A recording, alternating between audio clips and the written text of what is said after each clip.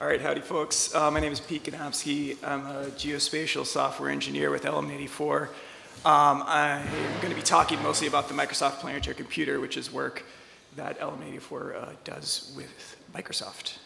And yeah, like everyone said, I cut this down a lot. For folks that aren't familiar with the Planetary Computer, it's a Microsoft project that is a bunch of open data hosted in EU West, so of interest to folks that live around here.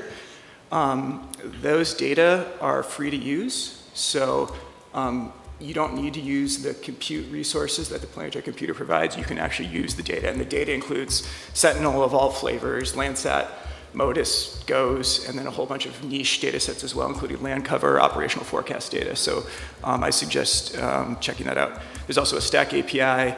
There's a Jupyter Hub environment that's co-located with those data. So if you want to do processing, you can not move data very far, which is helpful.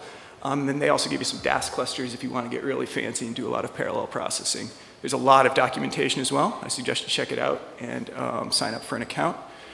On there is the data catalog, so you can actually go through and look at all of the available data sets. There's 87 different collections when I counted last night, and we're adding more all the time. The next release is going to be in the fall, and there'll be a bunch of more collections added then in addition to other features. There's also a hub and where you can visualize those data sets to get a sense of what they look like. This is nighttime land surface temperature from MODIS, but again, there's a huge amount of data sets you can look at. The 20-minute version of this talk was going to show you how to use those data, but now I'll just show screenshots of documentation.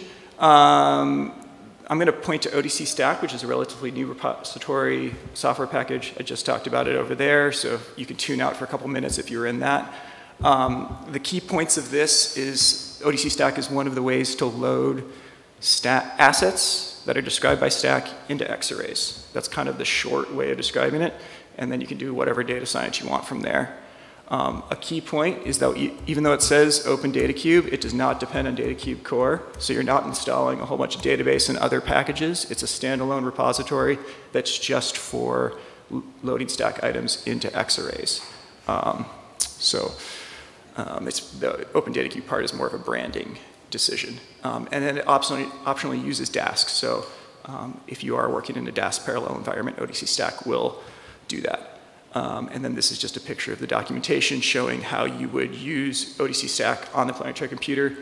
And again, as I mentioned next door, we are going to be updating a lot of the notebooks on the Planetary Computer to use odc-stac as a part of the fall release as well. So there'll be more examples coming then. I think that's all the slides. Yeah, it's exciting. All right.